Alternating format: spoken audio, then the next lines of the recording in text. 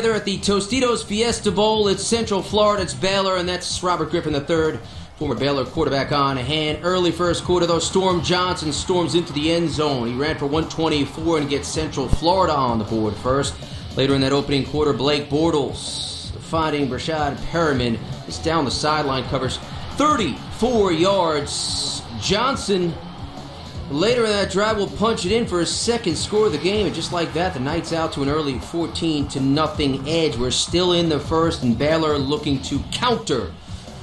That's Lake Seastrunk. That's a first down, and that's more. A gain of 29 yards inside the 10-yard line off a second and goal. Bryce Petty keeps and scores, and Baylor is on the board, down 7. Still in the second quarter. Petty here fighting Levi Norwood, and he will navigate his way into the end zone. They would miss on the extra point, so Baylor was still down a point at 14-13. Next Central Florida touch.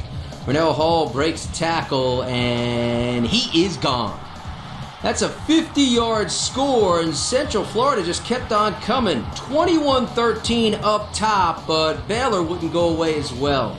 Still in the opening half, Petty decides to keep, and check out this as he puts it all on the line at the goal line, flipping his way into the end zone and getting in.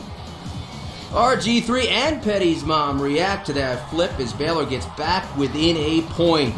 Next touch, though, for Central Florida, it's Bortles who finds Hall. This has him hugging the other sideline. He's off to the races. 34 yards later, he's in the end zone, and Central Florida at the break up top, 28-20.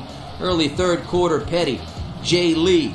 Another 50-yard hookup. This time it's for Baylor, and they would punch it in on the next play. They execute the two-point conversion, and this game was even at 28.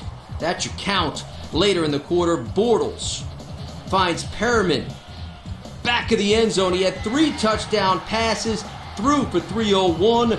Central Florida back up top, 35-28. Fourth quarter, Bortles doing it on the ground. He rushed for a career-high 93 yards as well. It was a 42-28 game. Baylor, though, they have an answer. Glasgow Martin in from 9, and suddenly it's a 7-point game. The teams combined for over 1,100 yards of offense.